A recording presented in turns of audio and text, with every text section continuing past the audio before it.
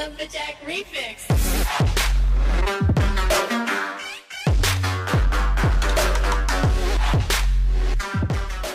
Hey guys, what is up? DarthCJ117 here, and today I have a special episode of GTA Online outfits to you. So we have Jason Statham, and I'm showing you how to make your character look like him inside of the character creator, and a few really cool outfits for him.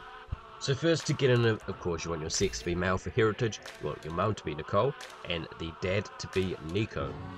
Now for the skin tone and resemblance, you can see where the sliders are on screen, so just adjust them to where they are as of that. Then for features, you have all these features here, brow, eyes, all that stuff. You can see where I have the dot in the box below with all the grid lines and all that. So just pause on all of these if you need to, but I do go through it slowly, kind of speed up towards the end. But yeah, just copy all of this, and then after doing that and the features and appearance and all that stuff, you'll go look a lot like Jason Statham. As you can see, I have him here. So I'm just going to leave you guys do this stuff, and then I'll see you at the next part.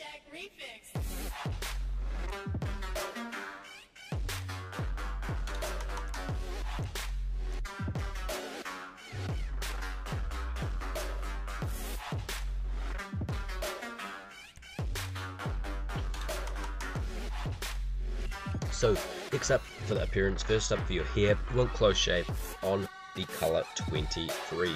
And for your eyebrows, you want fade away on number 26. For facial hair, you want the trimmed beard also on 26. For skin blemishes, you want nothing. For skin aging, you want the crow's nest, which adds like little crow claw marks sort of thingies at the edge of the eyes. You want that full opacity. Then for everything else, you want nothing until you get to the eyes, which you want to make dark brown. So then after that, you want no makeup, no lipstick, and then basically that is it. So for the first outfit here, we have the suit, it's called the father, and we have the black flat cap as he always wears. So that is one outfit right there, just showing you it in game here in a second.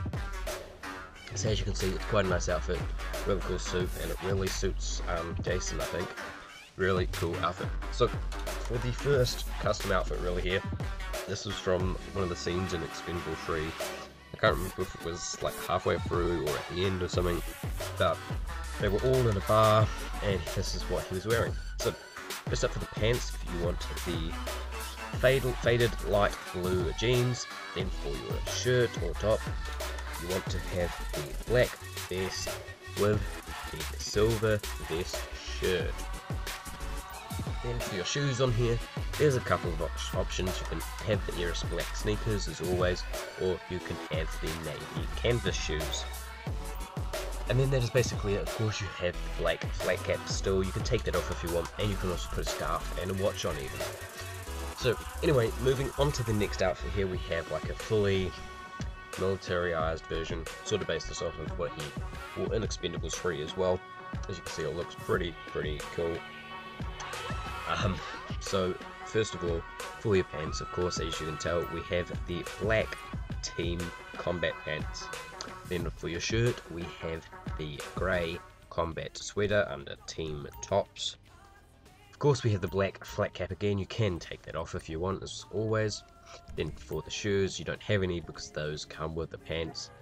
Then I have the black tactical gloves and the black scarf, and then, but I'm pretty sure it's either the standard or the light body armor. So that is basically it for this video, guys. I'll just wait until it goes through so you can see where all these things are in the browsing category. But overall, I reckon this is a pretty cool outfit. And you may have seen it at the start actually on the board he was holding. It said Beth. That is because I did use this for Beth before when I did Walking Dead special way back in episode 2. So anyway guys, thank you for watching. I hope you enjoyed, and I'll see you all in the next video. Yeah.